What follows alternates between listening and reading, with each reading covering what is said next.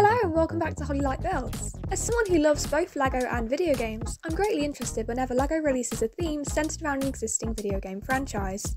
So, I've ranked these themes based on the quality of their sets, their value for money, and how well their iconic gaming characters and locations have been transferred into their LEGO counterparts to produce a list of my top 5 LEGO themes based on video games. First up in spot 5 is LEGO Mario, which in my opinion is definitely one of the more disappointing LEGO themes. Launching in August 2020 after being teased on Mario Day, the theme centres around a battery-powered Mario figure, which is exclusively available in the $60 starter pack set. Since then, Luigi and Peach starter pack variants have been produced. Players can combine their starter pack with other sets to create custom courses, challenging themselves to fully utilise the functions of the different pieces and collect as many coins as possible before the 60-second timer runs out. These unique figures have light-up eyes and chests, and produce sounds and reactions as the player completes their courses. Further characters including Toad, Bowser and Yoshi are included in sets as creative brick-built characters. Even as someone who dislikes the theme as a whole, I can admit that these are really cool. And I'll definitely be picking up the new 2024 Yoshi set. However, I believe that LEGO Mario's focus on technology heavily limits the theme. The over-reliance on the starter set creates a $60 price requirement to be able to properly experience the main functions of the theme, and a lot of the smaller sets are basically just $10 costume power-ups that are useless without the main Mario figure. Unlike in other themes where $10 can buy a complete, fully functioning LEGO set. I'm also kind of concerned about how long these figures will last, because if, for whatever reason, the electronic functions naturally stop working in about 10 or 15 years' time, LEGO Mario fans will only have these possessive pieces of plastic to remember the theme by. The scale of these figures is also completely unique to LEGO Mario, which is fine if this is the only LEGO theme that you collect, but it would be great to have the option to play with and display LEGO Mario alongside other LEGO themes that have been universally created in minifigure scale. So although the theme has some positive aspects thanks to the creative work of its talented designers, I really do think that the current LEGO Mario system has quite literally ran its course. It's no coincidence that I'm constantly seeing the sets on sale. It's because I'm not alone in wanting minifigure scale Mario sets. But, nearly 4 years on from LEGO Mario's launch, assembling my own minifigure Smash Bros roster still feels like a pipe dream. Next up at number 4 is LEGO Overwatch, which released a total of 9 sets in 2019. I have to be honest, I've never actually played Overwatch, but I was really excited about the theme at the time, particularly for its 13 new minifigures, 9 of which having an incredible newly moulded hair or helmet piece, and 2 big figs. The Overwatch 2 Titan, set 76980, was scheduled for a 2022 release. However, when allegations were made against Blizzard, the developers of Overwatch, LEGO promptly ended the partnership, and this set was cancelled alongside others. Despite this, some copies of the Titan set had already been shipped to stores, and some fortunate LEGO fans managed to pick up this set at retail value. Sonic the Hedgehog was a huge part of my childhood, so I was insanely hyped when we finally got a proper wave of 5 LEGO Sonic sets in 2023. Following on from the 2016 Dimensions Level Pack and the 2022 LEGO Ideas set. Honestly, this range had me at LEGO Tales, but Wave 1 also provided figures of Sonic, Amy and Dr. Eggman, with Wave 2 introducing Shadow, Rouge and Knuckles. The sets also include Flickies and other animals, as well as brick-built robotic henchmen for Eggman, such as Cubot, Rhinobot, Motobug and Kiki. LEGO have also released brick heads for Sonic, Tails, Knuckles and Shadow. I absolutely love the colour schemes of the Sonic sets, particularly the combination of the reddish-brown and medium nougat coloured bricks to replicate the iconic colour palette of Green Hill Zone.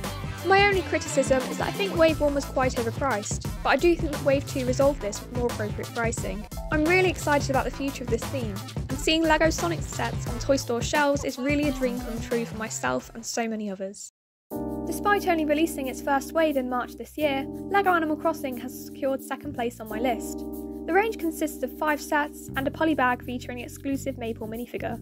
The sets have a total of 8 minifigures: Isabelle, Tom Nook, Cap'n, Rosie, Fauna, Marshall, Bunny and Julian, all with amazing individually moulded heads. Since Animal Crossing has hundreds of villagers and NPCs, there are no shortage of potential animal minifigures for future waves, but I'm curious to see whether or not LEGO will introduce human players into the sets. Wave 1 sets are a mix of small open-back buildings, such as Nook's Cranny and the 2 customisable villager houses, and Animal Crossing terrain with the iconic trees from the games.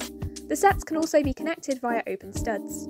LEGO did an amazing job at printing new pieces for the theme, such as the Nook phone, bell bag, and KK Slider album covers. The range is also impressively affordable, with the 5 sets ranging from $15 to $75 and its reasonable pricing is one of the reasons why I ranked it above LEGO Sonic. I also love that LEGO went to the effort of producing regional Japanese box arts for the sets, tailoring them towards a Japanese market.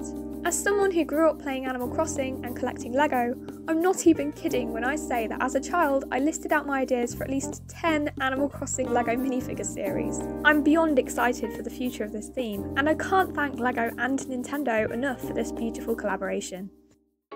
I just wanted to give a few honourable mentions to some of LEGO's video game partnerships that don't technically qualify as fully fledged themes, such as the stunning Horizon Toolneck, the nostalgic Atari 2600, and the LEGO Icons Pac-Man Arcade. I also feel the need to mention the LEGO Fortnite game mode that was introduced in 2023 to the main Fortnite game. It features newly designed minifigure skins of a range of Fortnite characters, alongside figures of Fortnite variants of characters from franchises that LEGO have already had partnerships with, such as Star Wars, Marvel and Teenage Mutant Ninja Turtles, their own original themes such as Ninjago, as well as new figures from new licenses, such as Free Guy, Mr. Beast, Avatar The Last Airbender, and The Legend of Korra. Although at time of recording we haven't received any physical LEGO Fortnite sets other than a promotional llama polybag, there are a great deal of rumours surrounding the possibility of LEGO releasing a range of Fortnite sets in the near future. Amidst the speculation, one thing remains certain: LEGO's expensive partnership with Epic Games is unlike anything that we've seen them do before, and I for one am really excited about the future of this collaboration. Before I reveal my first place discontinued LEGO theme based on a video game, don't forget to leave a like if you've enjoyed the video so far and consider subscribing for more LEGO content. I'm sure it's no surprise that LEGO Minecraft has topped my list at number 1. The first LEGO Minecraft set was successfully submitted by Mojang to the LEGO Kuso platform, now known as LEGO Ideas, and was made up of 4 detachable modular cubes. LEGO Minecraft then returned in 2013 for a full range of these micro-world sets, before switching in 2014 to the minifigure scale sets that are known and loved by so many LEGO fans today. Considering the fact that LEGO Minecraft has been consistently releasing sets for over a decade, LEGO have done a great job at maintaining the quality and hype surrounding the theme through the variety of sets, such as the sub-themes of brickheads and bigfigs, as well as the trend of releasing buildings shaped like Minecraft animals. It definitely helps that LEGO Minecraft is such an open theme. Unlike IPs such as Star Wars and Harry Potter, there isn't a finite amount of source material or movies. The Minecraft game regularly receives new updates, animals, and skins to serve as inspiration for LEGO's sets. The sets themselves also offer great value and affordability, especially because LEGO have been releasing a $10 Minecraft set with 4 characters each year since 2020.